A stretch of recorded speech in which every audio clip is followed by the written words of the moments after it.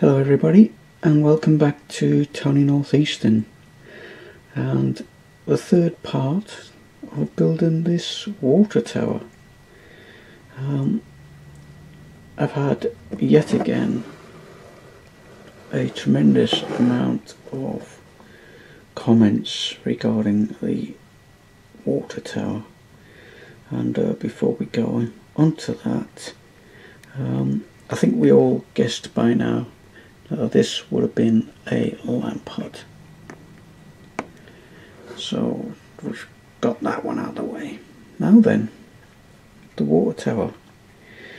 This is becoming very intriguing, judging by the amount of comments I've had regarding this water tower, and I think I may have made a mistake or two, but let's look at the evidence. So here we are, we're going back to basics.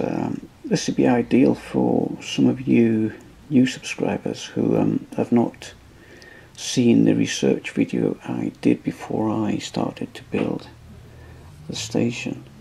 The reason why we're coming back here is I want to look at these three little buildings that we've got here on the map. You've got the signal box, you've got the water tower, and you've got the little what do you call it, lamp hut there, and there's no sign of the little building that was added to the side or in standing of beside the water tower.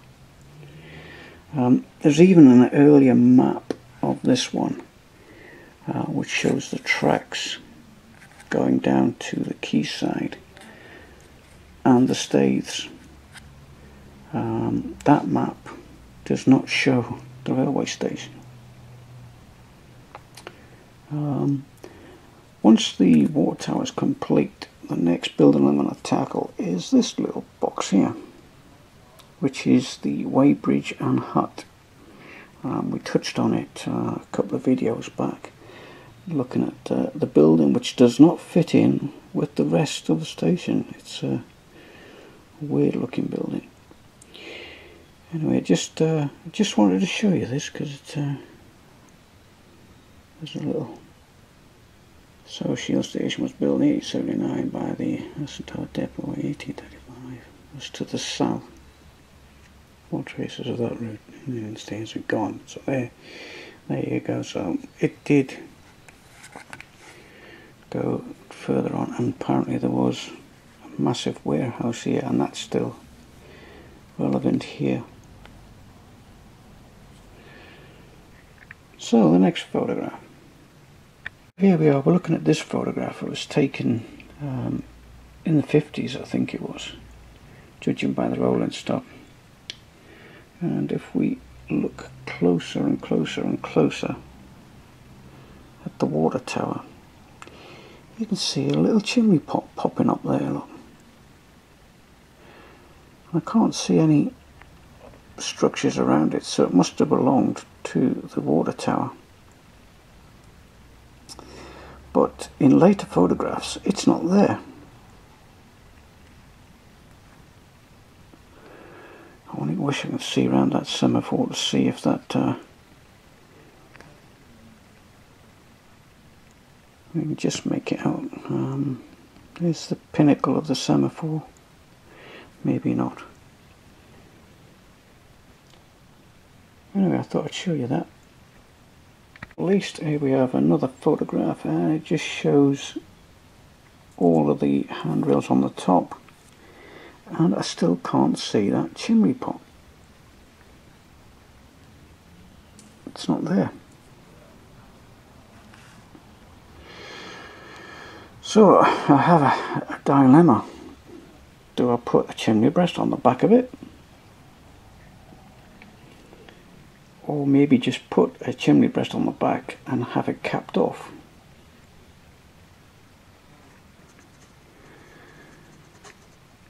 So as you can see, all you've got left of the signal box is just a pile of rubble.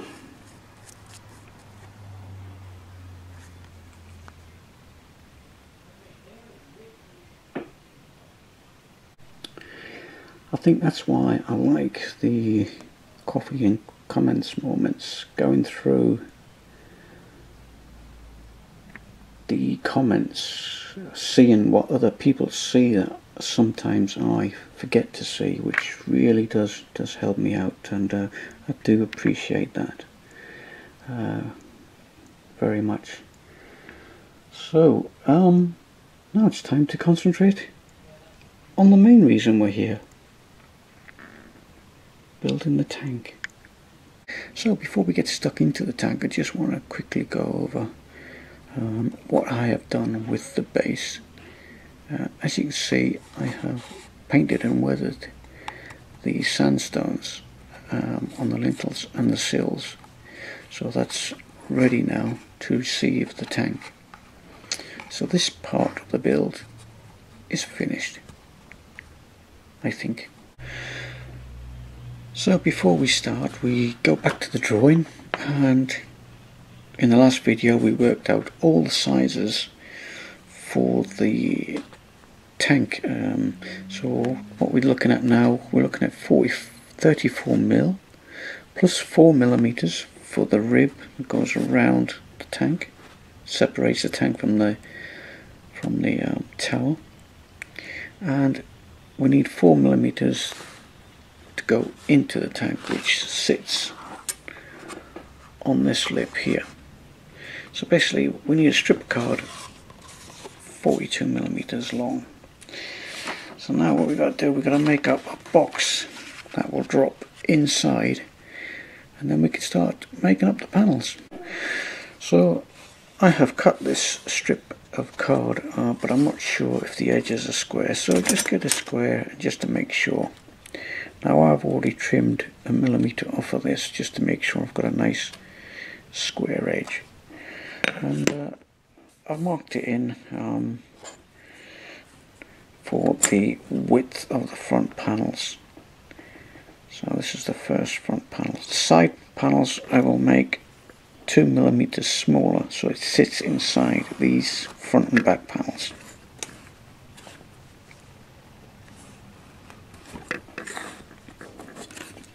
So hopefully that will sit inside there.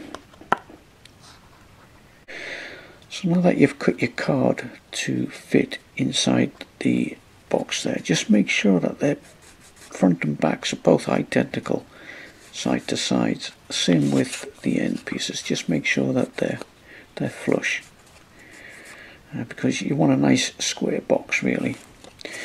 So we've got our fronts and backs. Now the first thing we've got to do is, because we've got this little bracket here which is going to support the LED, we need to notch out to go over the top of that.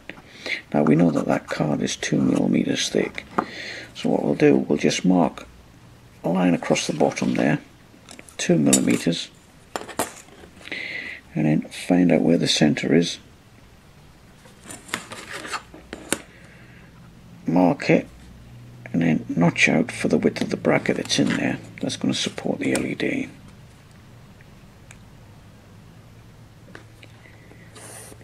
As you can see, I have marked the center line all the way up, because that might come in handy for when we come to mark out the panels.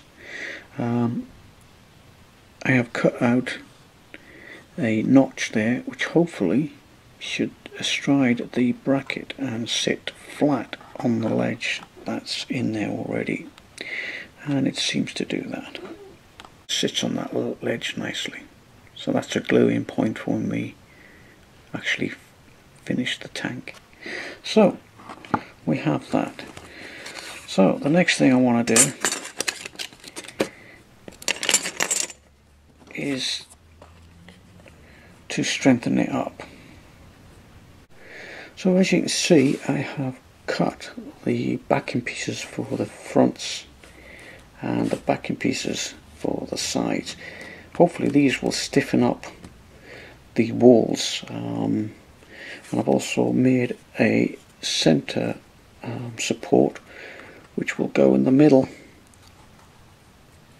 of the box like that, so it doesn't clash with the LED. You remember that 2mm line? Well, I'm using that as a reference for these backing pieces, so they sit on there and hopefully will eventually keep the sidewalls straight. So I'm using that as a guide, so this then will rest on the bracket as well when it's glued. So I shall continue gluing the rest of these on, just PVAing them on.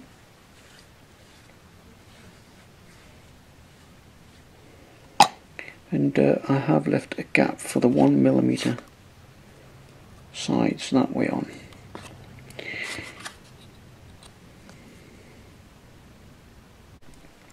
So as you're gluing these stiffeners on, just check now and again just to make sure you've got all your calculations right.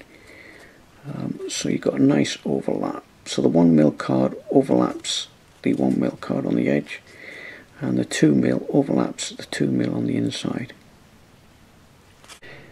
Now the front and backs, remember that centre line we drew? So if we just carry that through, so it's on the inside as well, then we can mark out for where the centre support will go.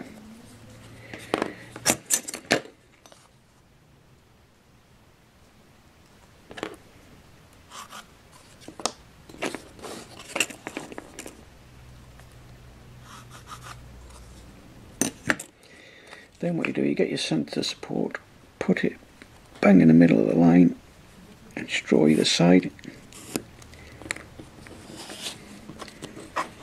Do the same this one.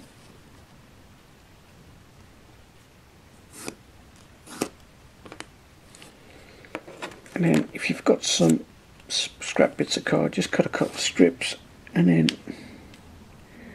glue that 1mm side of this centre line, and then that then will slot in there when we come to glue it. Just making sure you've got a nice snug fit.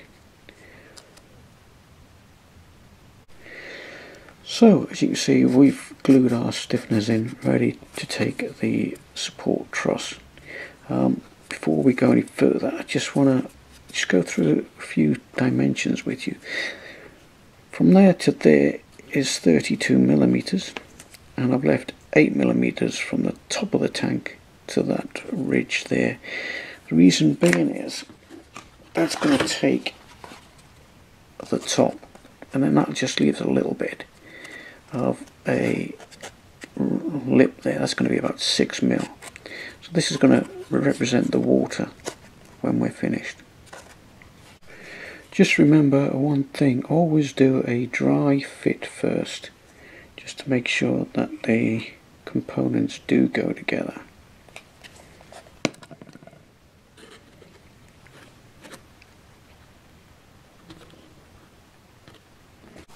So now that we've glued it all together, we just want to make sure that it has come out reasonably square, because the next bit now is to glue the top in, which will be the water.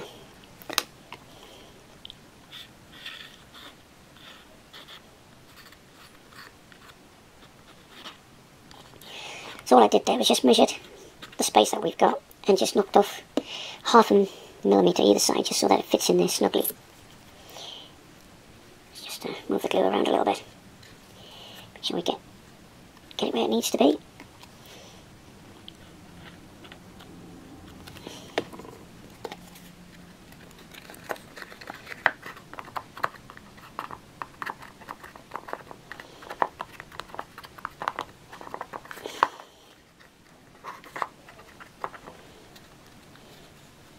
So with that in there, that really makes it a solid box, shall I say, tank.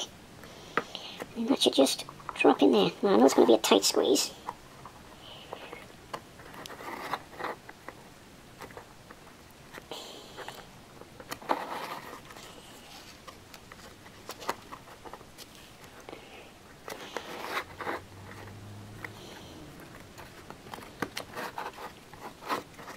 There you go.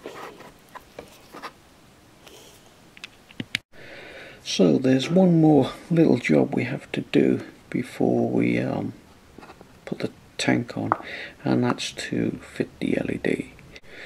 First thing to do with the LED is to bend it. I want to bend it at a right angle. So I just put it in between a set of tweezers, hold the electrodes, and then push the electrodes over.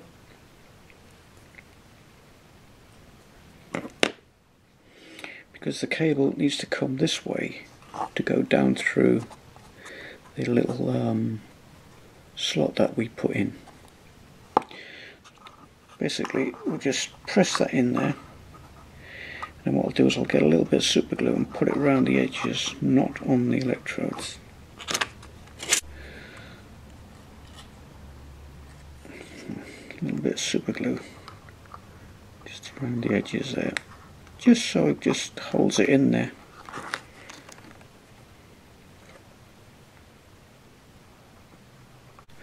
So the LEDs I'm using are the warm LEDs, and I got them from Bright Components. So what you just seen me do there is cut off the long leg, which is the positive. And then what we do then, we'll just solder on a 1/4 15R resistor.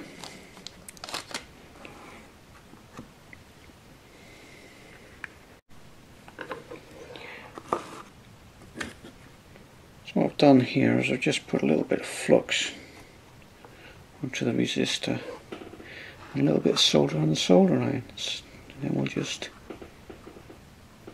marry the two together.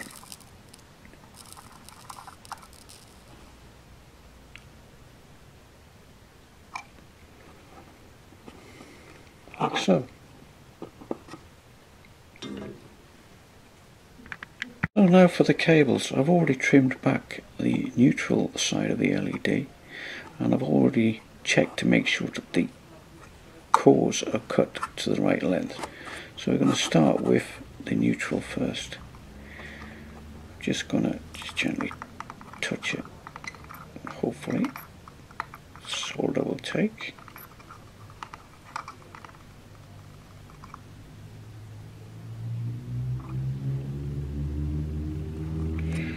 So that's the neutral in place. As you can see, I've got the heat shrink ready as well.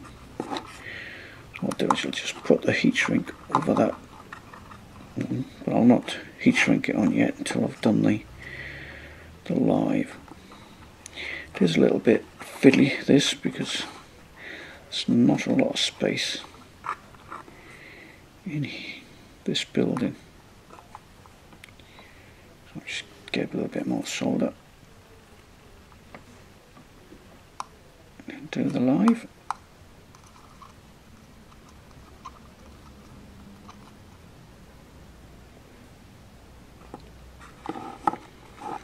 Right, so that's two joints soldered on. So what I'll do now, I'll check it to make sure that the LED is working, and then we'll put the heat shrink on over the top of the joints. And now we have light, and I might have to do something about that door. I might have to give that another coat of paint. But you can see the detail in the room there, which is good.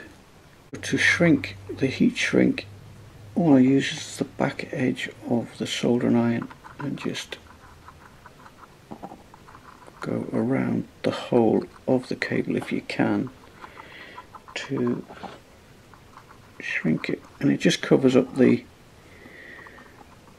solder joint. And what I'll do then is I'll just put this one together, and that then keeps them both together. Adds a little bit of strength to the cables as well, just in case they get tugged.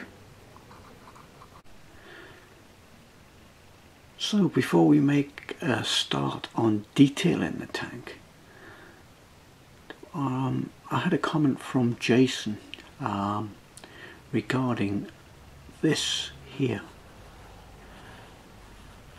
and I think I agree with him.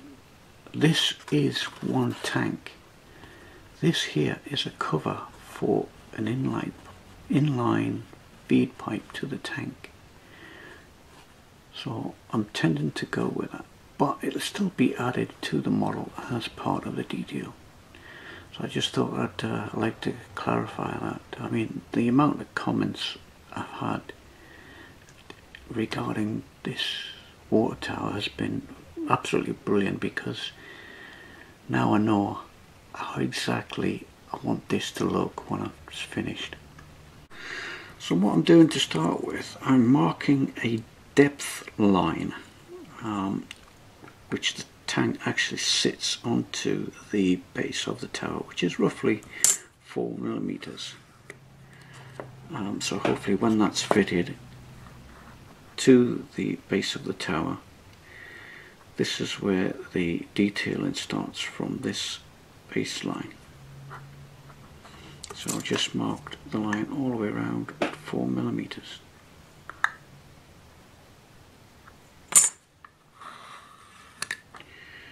So now we have the baseline marked. So when that's sitting in there, like so, that's where the detail starts. That's where we build the tank up from that line I've just marked. Next thing I want to do is divide the tank up into its relevant panels. So there'll be 5 on this side, 3 on the ends, like there is in the photograph. And what I'm going to be using is the 2mm by 0.25 strips to split the panels up individually. So as you can see, I've added a few strips already, and all I'm doing is super gluing them on, which means you only get one shot at it. So we're fixing in place. If you start in one corner and just gently lower it down as you go, and you should end up where it needs to be, which is flush to the top in this case. So it's not going to look exactly like the photograph, but we'll see how we get on. So what you have to do, you have to keep continuously checking where to put your strips. As you can see, I've got a center line, but I need to come off a millimeter either side of the center line, because this is 2 millimeters. So one down, I'm going to put the down hand ones in first and then do the cross ones. So as you can see, I've divided this up into 6 equal panels, but the detail does not finish there. What I'm going to do next, once I've done all the others, I'm going to add some 1mm strip, 1 by 1mm strip down across all the way around and down the middles as well, so it just brings it out a little bit. You'll see as we go along. So I've got all this to do yet.